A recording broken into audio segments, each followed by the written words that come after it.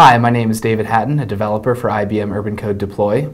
Today we're going to talk about agents. We're going to cover a couple of topics, including what is an agent, installing an agent, agent pools, and agent relays. So agents are generally a type of a resource. Agents are what you deploy to in Urbancode Deploy. An agent represents an endpoint for your deployment. So here I have two agents installed. Both of them are installed in a single box, and I could have a database here, I could have a deployment server here. Anything that I want agents to deliver code to is where I'm going to have an agent. Now there's two ways to install an agent. One is through the install scripts that come with your Urbancode Deploy installation package. Another way is through this Install New Agent button.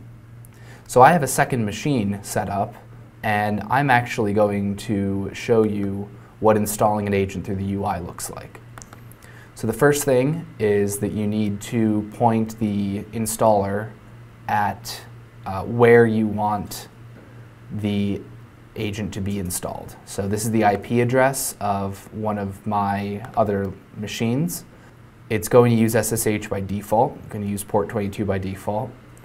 You need to use your login, username, and your password. Here's where you set your agent name. Again, this is just something that shows up in the UI. It's the name of the agent so that you know what it is. You have to set an agent directory. Usually that's going to be opt something, somewhere under opt. Is the default when you install with the scripts, but there's no default here yet, so you have to set that yourself. Same with the Java home and the temp directory. Server host refers to the host that you want, the server that you want the agent to point back to. So in this case, our IP address for this particular server is 10.15.6.10, and that's where we want the agent to point back to. And the server port is by default 7918. So I'm going to hit save. So as we saw, using the install new agent button and setting the appropriate parameters that you would have set using the script, we can install an agent. This agent was not here before, so you have the two training agents and then a remote agent. So you can install an agent through the UI. The second topic we're going to go over here is agent pools. Now an agent pool represents a group of agents that are, for all intents and purposes, the same agent. And what this means is, let's say I'm deploying some database updates to my database cluster. I have 10 agents in that cluster, but only one agent actually needs to perform the database upgrades. In that sense, in that situation, I would use an agent pool. I would configure those 10 agents to exist under the same agent pool.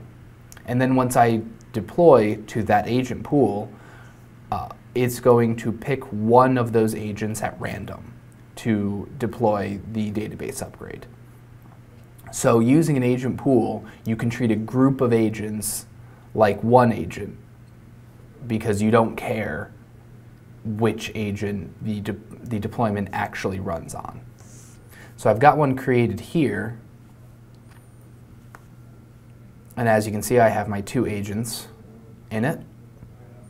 If I want to edit it, this is the dialog that pops up. I can add members here. I can add the third member, my third agent now, to the agent pool. I'm not going to though.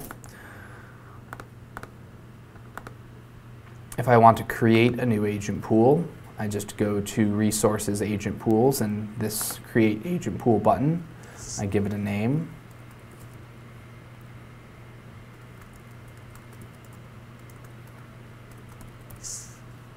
And I can add pool members. Now having an agent pool with one member is not very useful, but it's good for demonstration purposes.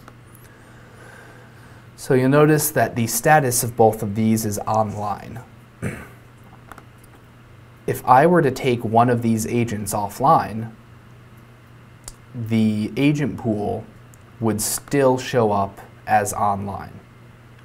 This should make sense because, as I said before, every agent in an agent pool is interchangeable with any other agent in an agent pool. So as long as there's one agent alive and online in an agent pool, you can deploy to that agent pool because it doesn't matter. The whole rationale behind an agent pool is that it doesn't matter which agent in this pool actually does the deployment, so long as it's done. So I know I talked about resources in a different video, but it's worth mentioning again here that in order to actually use any agents or agent pools, I need to add them to a resource group. So I'm going to create an agent pool resource group.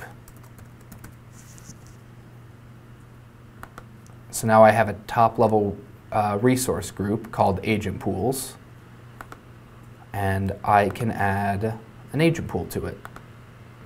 Pick which one to add. I'm going to add that one first. And now let's add another agent pool. Let's add the pets. Let's add the remote agent pool. So now I have these two agent pools. If I click here, I can view the agent pool. If I go here, I go to the resource that represents that agent pool. So agents and agent pools can be resources, just like any other deployable material. It can be represented as resources. So the third item to talk about is an agent relay. An agent relay is a way to manage large numbers of agents. So if you have a data center out in the middle of the country that you need 75 agents in, you have several boxes there and they all need an agent on it. And it ends up being between 75 and 100 agents. That's a lot of connections to maintain going between your data center and your Urbancode Deploy server. So instead, in your data center, you'd want to install what's called an agent relay. What an agent relay does is it manages those connections for you. So instead of having 75 agents each individually call back to the Urbancode Deploy server, you have 75 agents that all call to the agent relay, and then the agent relay makes a single call to the Urbancode Deploy server. So instead of having these hundreds possibly network connections managed, you'll have just a handful. So when you're starting to get into situations with very large numbers of agents, you should start considering using agent relays to help alleviate some of the strain on your network and to better manage failures should they occur. That's it for today. We talked about agent relays, agent pools, and how to use and install agents. Good luck with your deployments.